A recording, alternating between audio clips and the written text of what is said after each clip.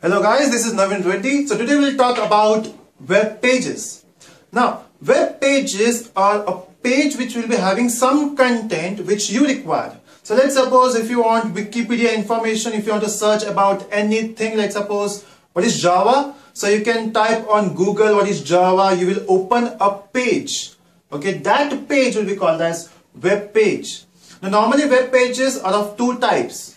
Okay, one is static web page, second is dynamic web page. Now if we talk about creating a web page, normally we have this markup language called as HTML.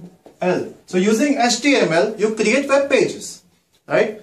Now, lots of people ask me what the difference between static web page, dynamic web page. The problem with books is, if you learn those server languages like PHP, if you learn about Java, JSP, if you learn about ASP, all these languages are server-side programming. Now, if you talk about these languages, it works on server, but people still don't know what is static and dynamic. So the basic concept about static and dynamics is not that difficult. You know already. The only thing is, maybe you don't know the names. Okay, so it's very simple.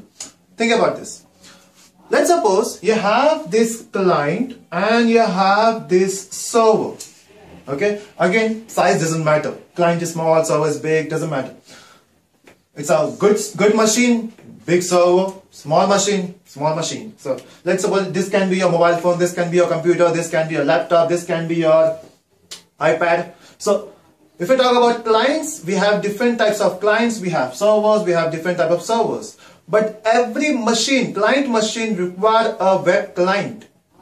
Web server, web client. And normally web client, what we use is browsers. So Google Chrome is your web client, Firefox is your web client, Opera is your web client.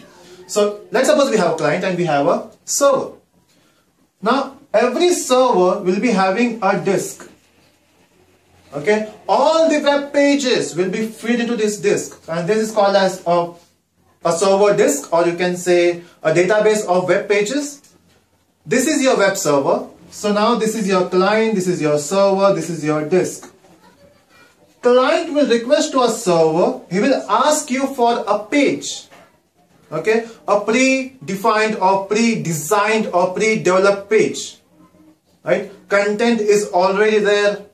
Design is already mentioned, everything is specified. You have the file in the disk. Client will ask you for the page, server will go to disk and it will pick up the page and sends you back. So you send a request, server sends a request. Oh, I'm sorry, server gives you response. So you send a request, server gives you a response. You ask for a web page, server goes to the disk, it picks up the web page and gives you back. Done, right? But the problem is, in this world, we are living in this advanced world where we have all dynamic contents. Example, if we talk about Facebook. So Facebook is a website where you have this first login page. Now for every person, login page is same.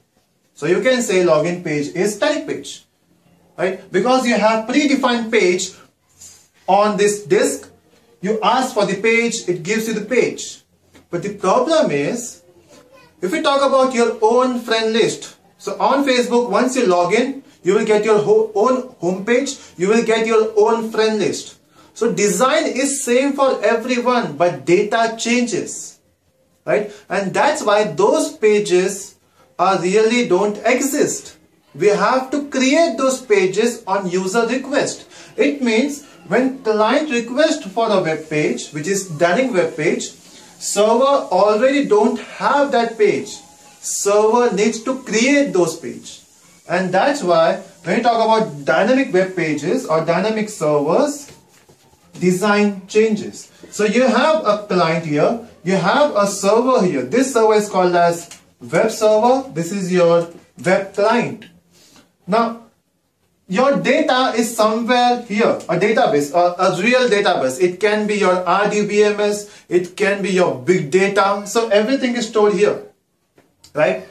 So if you want to if you want data from this disk, which is actual database, your web server works with HTML.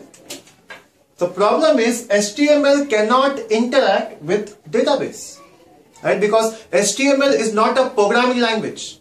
It's a markup language. So markup language cannot deal with database. And that's why you require some advanced application server here. It means your web client will ask data from web server. It will check, is a client is asking for a static web page or dynamic web page. If it is static web page, it has its own disk. So it will go to disk and it will give you response. But if that page is dynamic, it means it is not already present. You have to create. At that time, your web server will interact with application server, right? And that's why this is your application server. And application server will interact with database. It gets back the data and it will give back to web server, and web server will give back to client. So static page, client request to the server, server gives you the response. Dynamic page, client requests the server, server don't have the page, it will interact with application server, will ask you for the data, application server will go to database, process the data and gives it back.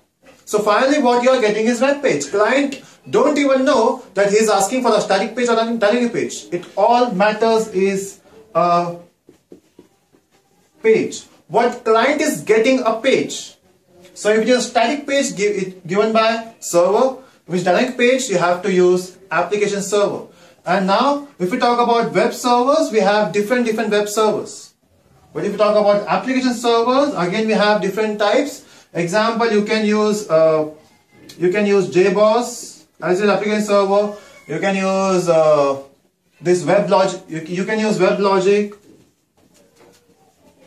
You can use WebSphere. You have many application servers, right? But if we talk about this, all deals with normally Java. Okay, so if we talk about application server, you can have different language to work with application server. Normally here, then we require some languages to create application servers, right?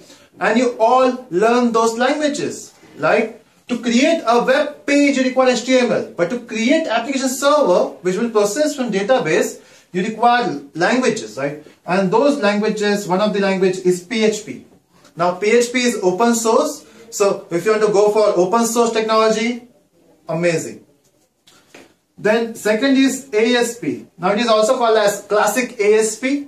So if you want to work with .NET, so we have to go for ASP.NET. So ASP without .NET is called as classic ASP. So you can use PHP or ASP, or you can use JSP. ASP stands for Active Server Pages by Microsoft. JSP, Java Server Pages, now from Oracle. You can also use JSF, you can use Turds. You have multiple application server languages. So if you want to create a dynamic website with dynamic web pages, you require one of these languages.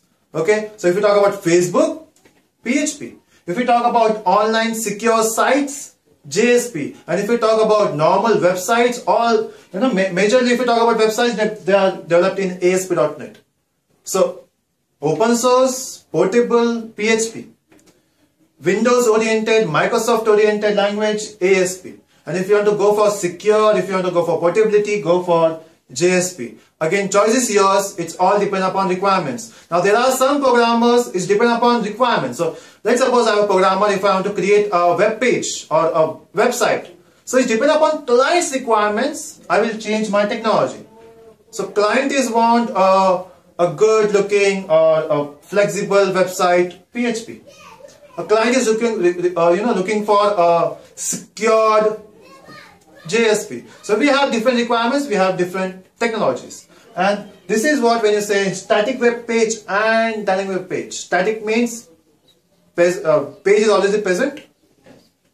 Dynamic page not available, you have to make it available with the help of application server. So thanks for watching, I hope it helped, and please subscribe for further videos. Thank you so much.